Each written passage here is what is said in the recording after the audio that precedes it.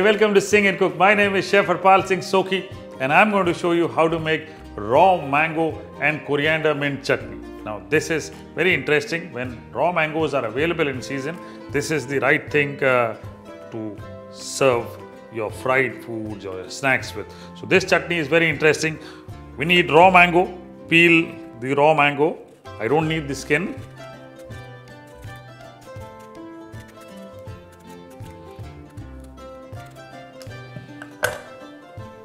There you go. Now this raw mango you see is little yellowish in color, although it is raw, but I think this should be a little bit sweet. So you can always check. Deceptive. Looks yellow but is very sour. So what I'm going to do is cut the mango into smaller pieces. So roughly about a little more than half a mango.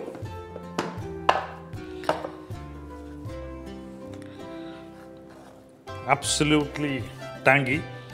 And to this, I'm going to take a small bunch of coriander leaves. Again, a small bunch of mint leaves. Now, how much should this be? Actually, roughly about 10 grams if you look at it. In terms of chopped, if you were to look at tablespoon measures, it should be not more than 4 tablespoons. Okay, 3 green chilies, ginger, 1-inch piece. And then about 1 teaspoon of sugar at this point of time. And onion. 1 small onion, and if it is a big one, take a quarter of it.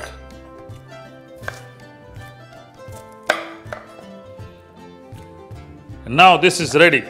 So there you go. Grind this.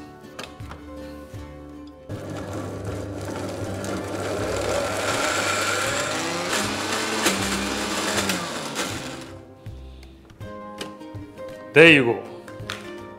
Nice chutney. Now to this chutney, salt to taste. Black salt, just to get that punch, okay? So salt to taste and black salt, 1/4 teaspoon. Dry mango powder, 1/2 teaspoon. That's it.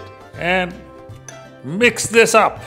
Whoa, this reminds me of my family traditions, when we would not use a mixer, but grind it in a stone. And typically my father would do it, I remember that. So this is it. To taste, the correct mango tang, chili, perfect with your meals. That's for you. Perfect for anything. And I tell you, if you've got a croissant or 2 bread slices, just apply this, put some boiled potato and your choice of vegetables for a sandwich. It's perfect. Put it on a paratha, spread it out, roll it out and have it. Yummy, I tell you. Can't miss this one.